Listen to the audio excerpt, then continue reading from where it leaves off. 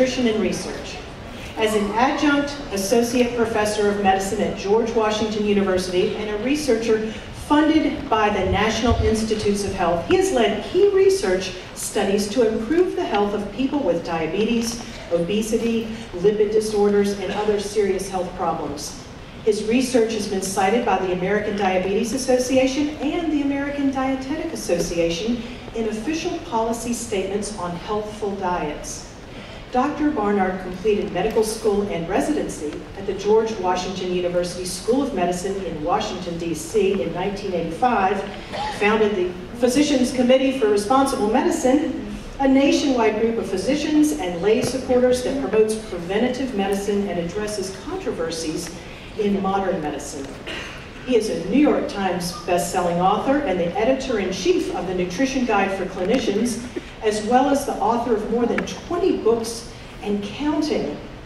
If you haven't already been to the bookstore to get the Cheese Trap, which is a fantastic book full of recipes, or his brand new book, Dr. Neal Barnard's cookbook for reversing diabetes, I highly recommend it. Now, as one of his over 200 Food for Life instructors, it is my great honor to introduce to you tonight Dr. Neal Barnard.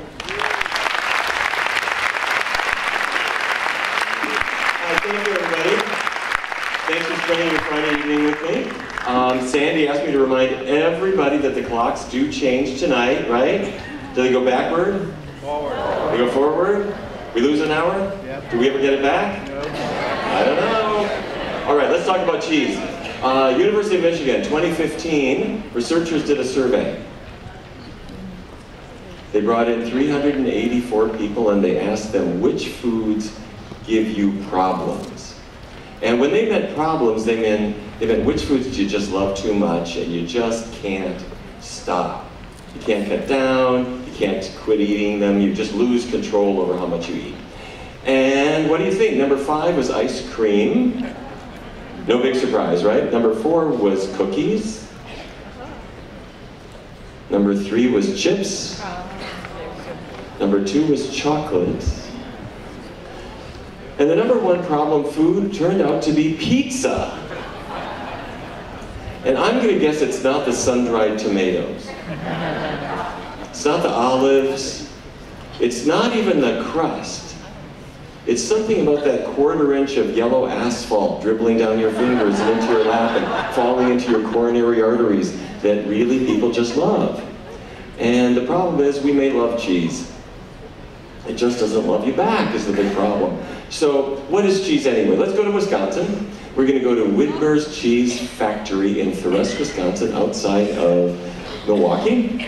And early in the morning, they bring the milk in and they put it in this thing that looks like a wading pool. And they pour it in. And now, if we're going to turn milk into cheese, what do? We need bacterial cultures, right? What kind of bacteria do you use? Not just any bacteria. What would you use? Well, between your toes, there are certain bacteria called brevibacteria, B-R-E-V-I, brevibacteria.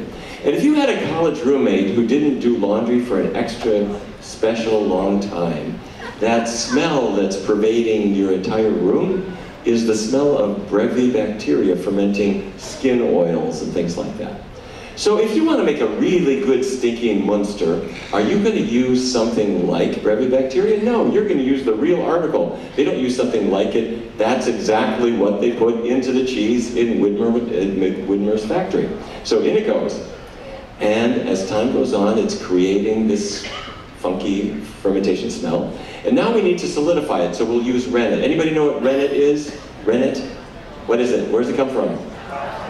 Okay, it's an enzyme.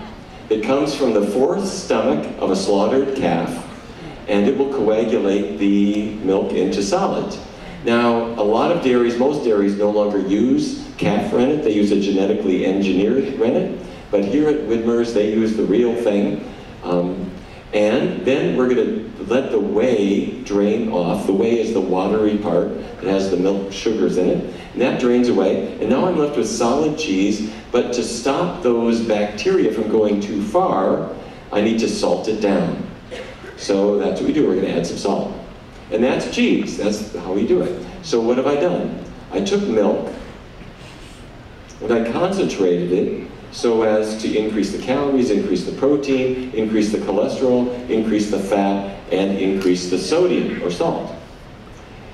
Well, could this lead to weight issues? Well, let's tackle that.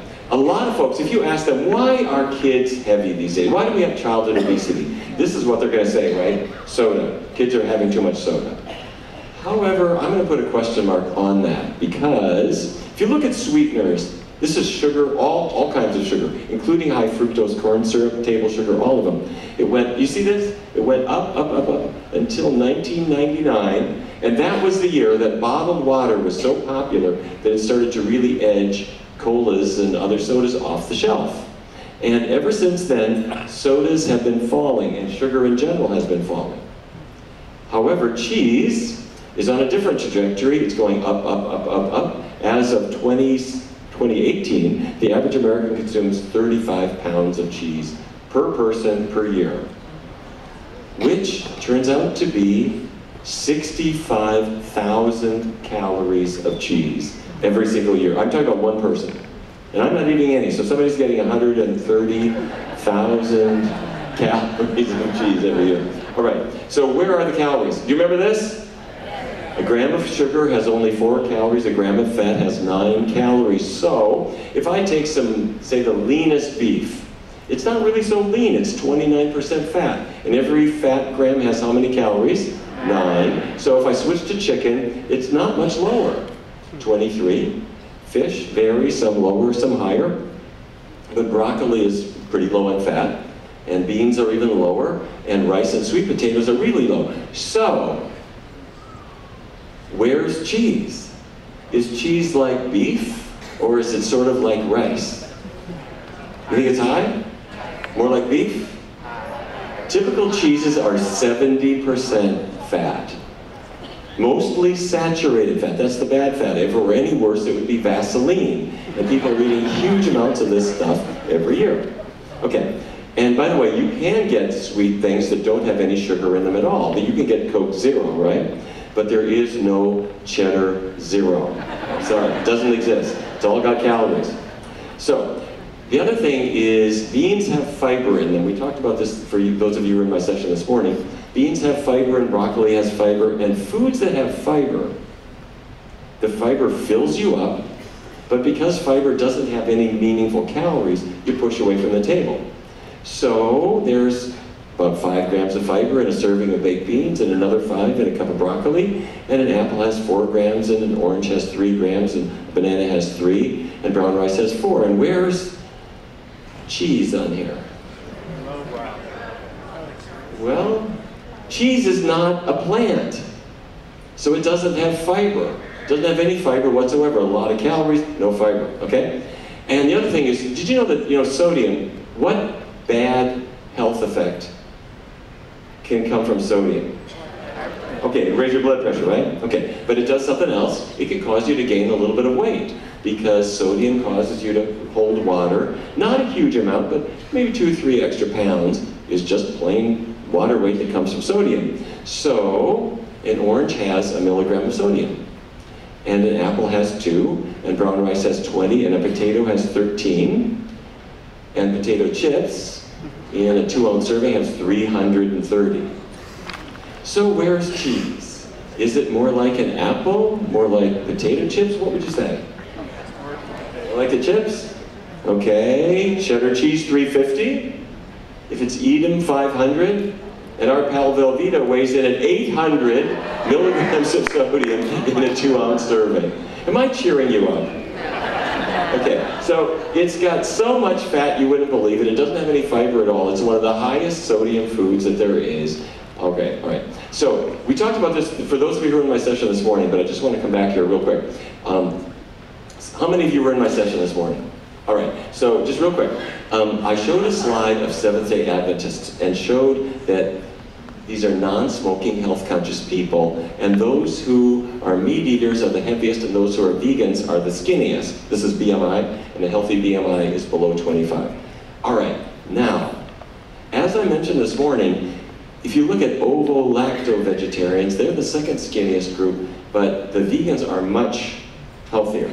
That's a much healthier body weight. So let's zero in on those two. I am going to argue that the principal difference between an ovo-lacto-vegetarian diet and a vegan diet is cheese.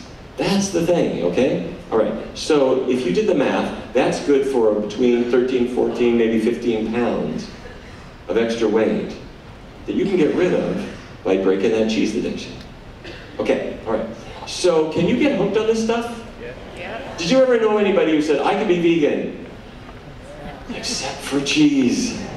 Yeah, a lot of people feel that way. And in our research studies, we put people on vegan diets for diabetes or high cholesterol or weight problems, and they get better fast. But a surprising number of them say, my craving is cheese. Not ice cream, not milk, not steak. It's specifically cheese that lures them back. So why would that be? Well, part of it could be salt. Remember earlier I was saying you add salt to stop the bacteria from going too far. And they use a lot of salt. We like salty, fatty things, and cheese is fatty, so like onion rings or French fries, if it's salty and greasy at the same time, we get hooked on it. But there's something else. Casomorphins. Casein is the dairy protein. And if you could look at it under a powerful microscope, it's a chain. It's like a necklace of one bead connected to another, and another, and another, and another. All proteins are like that. And in your digestive tract, as it breaks apart, it releases what are called casein-derived morphine-like compounds. They are narcotics. And here's the chemical structure of them. And this one, morphoseptin, is like that. And that one has about 1/10 of the brain binding power compared with pharmacy-grade pure morphine. So it's not strong enough to get you arrested, but it is just strong enough to make you say, cheese. I can be vegan except for cheese. And one other thing, if any of you ever happen to have surgery, and after your procedure they put you on a narcotic painkiller like Demerol or something like that, and did it have an effect on your digestive tract? Did it block you up, make you constipated for a while? Okay.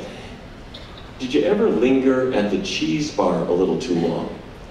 And notice that it kind of bound you up in the same way. Cheese can be very constipating, and that's because as it breaks apart, it releases narcotics directly into the intestinal tract. It hits the intestinal wall and will block you right up, just like any other narcotic, because it's not like a narcotic, it is a narcotic. Okay? So the cheese industry is well aware of this, and so is our government. And I'd like to share with you some slides that I got from the US government through the Freedom of Information Act. These are not my slides. In the year 2000, the US government worked with Dairy Management, Inc. to put on a program that was responsive to an American law that says the US government has to promote American agricultural products. And they thought, cheese? Okay. So we need to trigger cheese craving. And the way they did it is they separated Americans into two groups. One group they called the enhancers. These are people who just sprinkle a little cheese on their salad. We're not interested in you people. The cheese cravers, that's the group we want to isolate, because they will open up the refrigerator, crack off some cheese and stuff it in their mouth, and they will double or triple or quadruple their cheese intake if you push them. How do we do that? Well, we want to trigger cheese craving. And the government realized you can't just put ads on TV saying, cheese, maybe you should have some of it. They signed a contract, which I can show you, with Wendy's. They said, Wendy's, you're in just about every town in America. Why don't you accept our check and market something called the Wendy's Cheddar Lovers Bacon Cheeseburger? And Wendy's signed the contract and did so. And it sold 2.25 million pounds of cheese. And don't get paranoid, this is the way the government works. They then worked with Subway to make sure that every single sandwich has cheese on it. And they worked with Pizza Hut to put an entire pound of cheese on one serving. They worked with Burger King and Taco Bell so that when you're driving through the Taco Bell drive-thru, they would say, hi, welcome to Taco Bell. Would you like to try a quesadilla today? This was all done on contract with the US government, specifically designed to trigger cheese craving so that you would eat more of it. And you might be saying, wait a minute, the same government that is worried about childhood obesity and puts out dietary guidelines about not having too much fat in your diet and trying to cut down on salt is actively paying fast food chains to push more cheese in front of us? Yes. And they are not done. This is continuing now, okay? Now, they're more than happy to say, our kids are heavy because they're having too much soda. That's it, it's the soda. They are actively promoting these products, and cheese shows no sign of stopping. All right, so there it is. As of 2018, we're up to 35 pounds of cheese per person per year. Could this affect my health? Could it? Could cheese affect my health? Let me show you. This is Catherine Lawrence. Catherine was from Louisiana. And she was an aerospace engineer working for the Air Force, and she was one of the first people to go in Iraq in 2003 because it was her job to design military bases and construct the bases. And she went over there, and when you're working in a war zone and you eat what the government gives you, and you work really hard, you don't gain any weight. But eventually your tour of duty starts to wind down and you make plans to go home. When she got off the plane back in Louisiana, her friend said, Catherine, welcome home. What did you miss while you were in Iraq? She said, I'll tell you, I miss cheese. I miss cheese, macaroni and cheese, I miss cheese snacks. I'd really love to have some cheese. So a friend of hers, for her birthday, gave her an entire case of macaroni and cheese dinners, 48 boxes, which she ate for 48 days in a row. She loved it. But it didn't love her back. She started to gain weight, and she started to develop some pain in her abdomen. Her belly started to hurt, and it started to wax and wane with her monthly cycle. It would be really excruciating, then a little bit better, and then the next month it would be excruciating, and it got worse and worse and worse. She went to see her doctor, and the doctor did a laparoscopy. Do you know what this is? You put a little incision in the abdomen, and you have a little scope. You can look inside the belly. And the doctor looked around, sewed her up, sent her into the recovery room, and said, we got the diagnosis. It's called endometriosis. Cells that line the uterus have come out, and they're planting all around your abdomen. This is fueled by hormones. And she said, okay, what do I do? And they tried various painkillers and various medical treatments, but as the months went by, she was getting worse and worse and worse. And there were days every month she couldn't get out of bed. She couldn't function, and there was no sign of getting better. So the doctor said, I got another treatment for you. How about a hysterectomy? She said, well, we were thinking about having a family. Well, maybe that's just not in the cards for you. Okay? So she scheduled the hysterectomy. But before that day came, a friend of hers said, you know, some people change their diets to get their hormones in better balance. Breast cancer patients have been doing this for a long time. You go to a more plant-based diet and estrogen's activity settles down. And you do that to take the heat off the growth of cancer. And so a friend said, why don't you see a nutritional counselor and see if you get somewhere with it? So her counselor said, no animal products for you. No dairy, no cheese, no meat, nothing, vegan, keep the oils really low, and this is my prescription. Almost immediately, she started to feel better. Her energy was better, she started losing weight, but her pain was better. It was going down and down and down, and when her period came, it just wasn't as bad.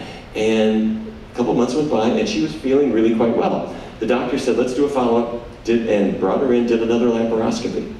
Opened her up, looked inside, looked all around, sewed her up, and sent her into recovery.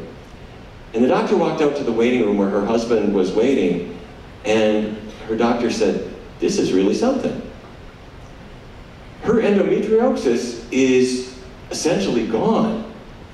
And her husband said, you know, she went vegan a while ago, and she has been feeling better day by day by day. The doctor said, no. Foods don't cause endometriosis. And there's no way a diet could make it go away. There's only one explanation for this. This is a miracle. So I think miracle is written in her medical chart somewhere, that she had a miracle. Well, anyway, she lost a lot of weight. She never had the procedure, she never had the surgery. She still got her uterus, and she also has 3 kids. And so she joined the physicians committee. She's now one of our Food for Life instructors, working in Dallas, teaching other women how to take control of their health. Food isn't perfect, but it beats the heck out of having to fire up the operating room when you need it.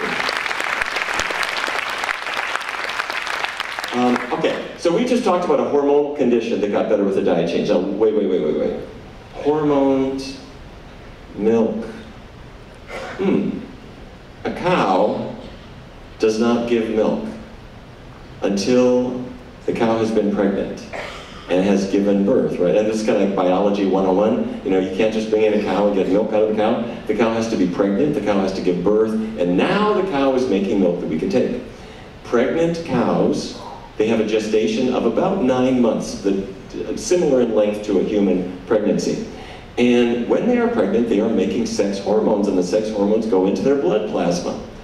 And some of it goes into the milk, and especially toward the end of their pregnancy, there's a substantial amount. And you could take a pail of milk from a cow, and you could send it to a university laboratory, and they can tell you how far along in pregnancy that cow is. It's not a lot of estrogen, but it's enough to, you can detect it, you can see it's there, and say, yes, this cow is pregnant, here's how far she is. So, could these traces of estrogens in a cow's milk affect our health? Well, researchers at Harvard studied men in fertility clinics, and they looked at men who were big cheese consumers, that's the red line, and the men who didn't consume so much cheese. And what they found is that if a man consumes a lot of cheese, his sperm count goes down. And his sperm morphology, the shape and motility, their movement is abnormal. And what they are hypothesizing is that even though it's just a trace of hormones, female hormones, it could be enough to affect a man's fertility. Okay, well, that's not super worrisome compared to researchers in California looked at women who had had breast cancer. They were all treated for it. And their question is, will my cancer ever come back? Am I going to survive this? And it turned out in this study that those women who consumed the most high-fat dairy, I'm talking about cheese, I'm talking about butter, they had a 49% higher risk of dying of their cancer compared to the women who consumed the least. Now I'm going to dig in here a little bit more. These women consumed a high amount of high-fat dairy. A high amount was defined as more than 1 serving a day. Not really a huge amount. A low amount was less than half a serving per day. But what they decided is the same thing as the researchers in the fertility clinic. They said, there's only a trace of female sex hormones in the milk. Could that really affect a woman's biology? Well, think about this. There's traces in milk, but when you turn milk into cheese, the hormones go with the fat, and you consume 35 pounds of it last year, this year, next year, and you already have all the hormones in your body you're supposed to have. So could dripping that faucet of a little bit more hormones and day by day by day by day affect your biology? I don't know. But scientists are worried about it. And it raises the question, if you have a 6-year-old son, how much of this do you want him to have? If you got a 7-year-old daughter, and you are thinking about what she might eat for lunch, how much hormones do you want to be sprinkling in her food? What about asthma? This is Chad. Chad grew up in New Hampshire, right on the water, and Chad and his brother were really sporting types. They loved baseball and football, except that Chad couldn't get through a game because Chad had asthma. And in the course of exercising, his exercise-induced asthma would kick in, or if he would go visit a friend's house and they had a dog, that would trigger his asthma and he'd end up in the emergency room. Or if it was the fall and seasonal allergies would kick in, then his asthma was terrible. When he was about 18 years old, a friend said, Chad, come on, don't you know about getting away from dairy? Dairy causes lots of respiratory problems for kids with chronic bronchitis, or little kids who have ear problems, or people with sinus issues. Getting away from dairy doesn't solve all of their problems, but it solves a lot of them. So his friend said, do you want to try going vegan? What do I got to lose? He went vegan at around maybe 18 years of age, and within about 4 months his asthma was totally gone. He was off all of his medications, and not only was his asthma gone, but his pet allergies were gone, and his seasonal allergies were gone too. Now, let me tell you something. I don't know why this is, but for some reason, when people get away from dairy products, in many cases, other allergies get better. You might get really allergic to a cat or a dog, and when you get away from dairy, these other allergies just settle down. And I don't know why that is. It's something about a priming of the immune system's reactivity that goes away when you stop dairy. Don't take any of this on faith. If you're interested in trying it, just try it out. Or if you have a loved one who's got inhalers and allergies and so forth, get them away from dairy for 2-3 months and just see if they don't get better. Okay? And if you want, you can challenge yourself by bringing the dairy back. And pretty soon you'll see if it works for you or not. Okay, so Chad did this. His asthma was totally gone, feeling great, and he joined, do you know Ruby, the online cooking school? He started to work for Ruby, making an entirely vegan online cooking course so that other people could tackle their asthma too. So, asthma, could that really be caused by dairy? Well, I don't know, that's a controversial subject, so let's Google it, okay? Asthma, dairy. Let's see what we come up with. Okay. The National Asthma Council Australia's got it. It's right there on their homepage. Dairy foods have often been suggested as a common trigger for asthma. But there's little scientific evidence to support this myth. Unfortunately, most Australians are missing out on the health benefits that come from consuming milk, cheese, and yogurt, as they don't include enough dairy foods in their diet. It's starting to smell a little funny, isn't it? Let's go back. Let's look at their sponsor page. Okay, let's see. There's the dairy industry. They make money if you consume dairy. And there's 1, 2, 3, 4, 5 drug companies that make money if you've got asthma. None of them make any money if you cure yourself. And I'm sorry to tell you that industries have recognized that they need health advocates. The American Heart Association, the American Diabetes Association, the Academy of Nutrition and Dietetics, all take money from food manufacturers. The American Heart Association set up something called the Industry Nutrition Advisory Panel. If you're McDonald's, if you're the Beef Checkoff, if you're Coca-Cola, you can and do pay $10,000 a year per company to the American Heart Association. They'll take your check. And in return, they will allow you to have private meetings with their officials who set their nutrition policy. Do you think the American Heart Association is ever going to come out against any food that is paying them 10 grand a year?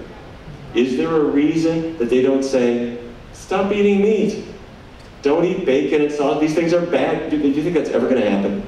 And this corrupting influence in medicine is, I'm sorry to tell you, pervasive.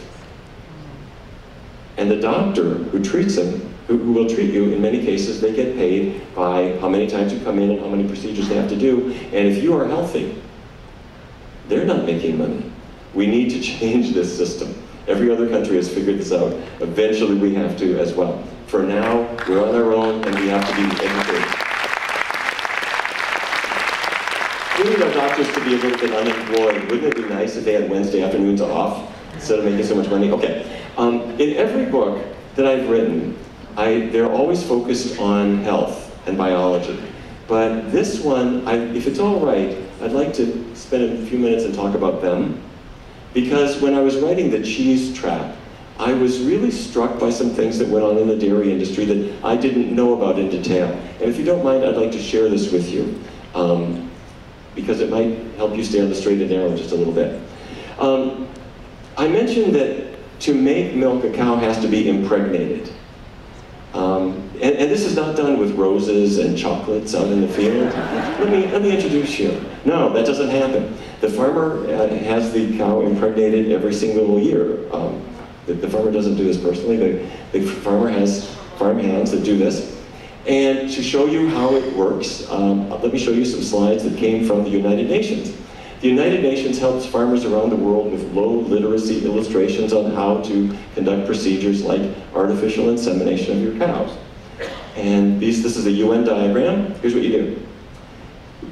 You take your left hand and you put a glove that goes all the way up to your shoulder, and you insert your left hand into the cow's rectum, and it goes up to about your elbow, and at that point you can feel the uterus through the rectal wall. And if you hold the uterus really still with your left hand, with your right hand you take what looks like a knitting needle and you shove it through the cervix, and you then inject semen that you had just extracted from a bowl. Now, these animals are not volunteers. However, she is not going to object because she's chained by the neck and she cannot turn around or do much of anything at all. She's going to be impregnated by you on that day, whether she wants to be or not. And this is the way it looks in Wisconsin. And then you write the date on her flank because 9 months later, she's going to give birth. And her calf is born. She didn't want to be pregnant, but she is. And now, this is her baby. And there's nothing cuter than a newborn calf.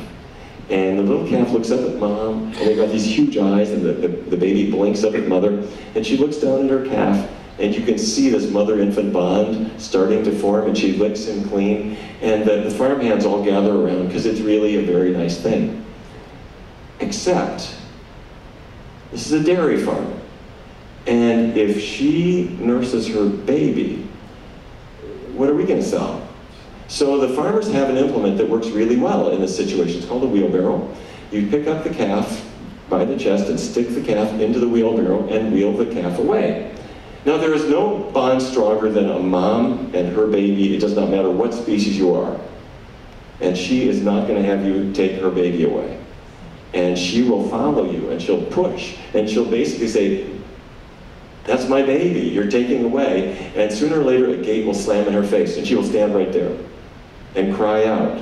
And her calf is going to end up over there in a little hutch where the calf will be fed milk replacer instead of mom's milk.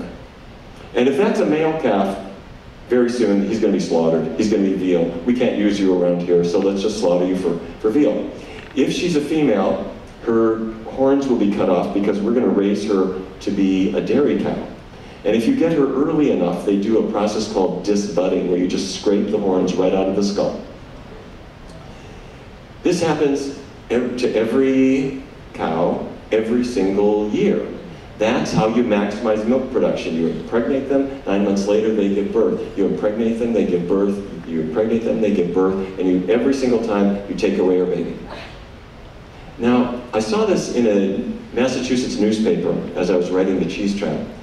Strange noises from High Road near Sunshine Dairy Farm Monday night and into yesterday morning prompted local police to alert residents that there's nothing spooky or scary going on.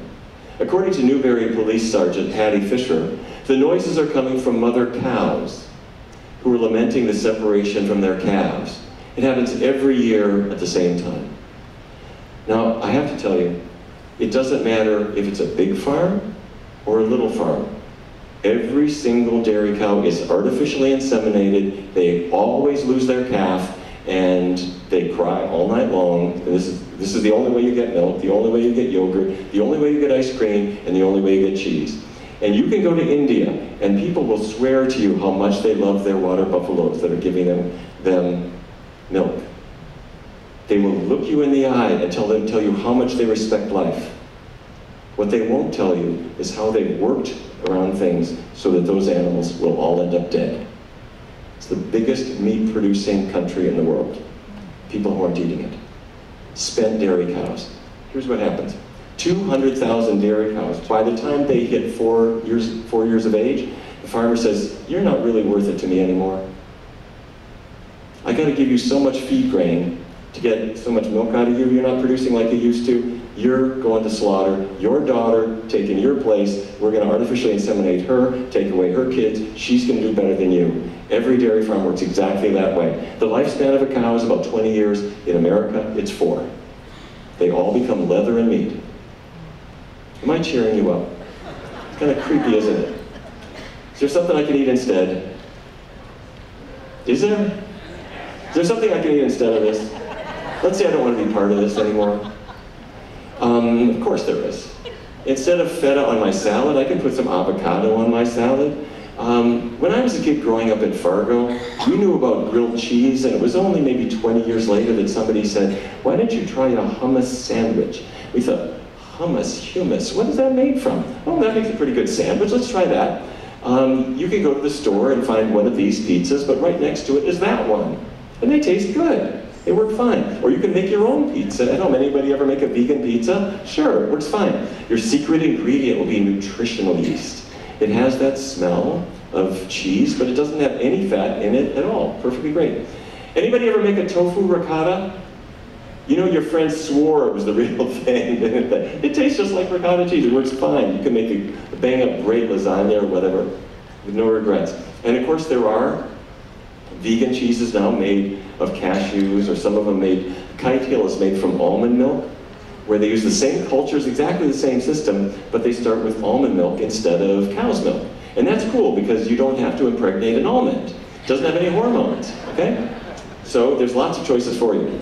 And this book, Cheese Trap, came out last year, and I want to sing some praises for Drina Burton, my co-author, who did the recipes for it. So, some of you may know Drina. She's really great and does wonderful recipes, and I asked her to simulate cheesecake and all kinds of things. And so that's it. I hope you have fun with the Cheese Trap. And by the way, this book just came out yesterday. Drina and I did this new book for reversing diabetes, and she did all the recipes, so I'm going to brag about her. They've got them in the bookshop. Please buy 25 of them for all your closest friends. If any of you is new to this, and you're thinking, I'd like to go vegan, my main tip is focus on the short term. Don't plan on what you're going to eat in 2025, because that makes you unsure if you really want to do it 100%. If you focus on the short term, I'm going to do it for the cruise, I'm going to do it for 3 weeks, whatever, you'll do it 100%. You'll say, I'm going to really do it. And then pretty soon it just becomes automatic. So to help you, we have our 21-day vegan kickstart at pcrn.org. And you get daily emails and menus and recipes, and it's in several different languages, and I hope you have a chance to give it a try. I mentioned this morning, but I'll mention it again for any health professionals. Please join us in Washington, August 10th and 11th. We've got a great CME conference.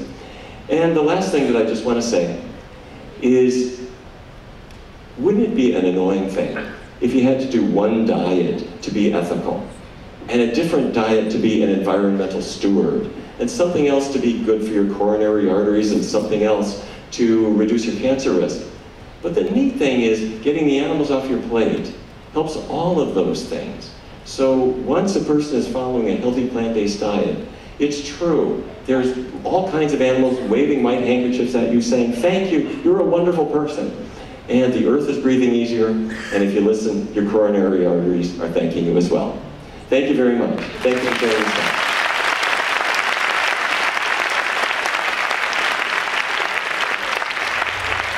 Thank you very much. I'll see you tomorrow.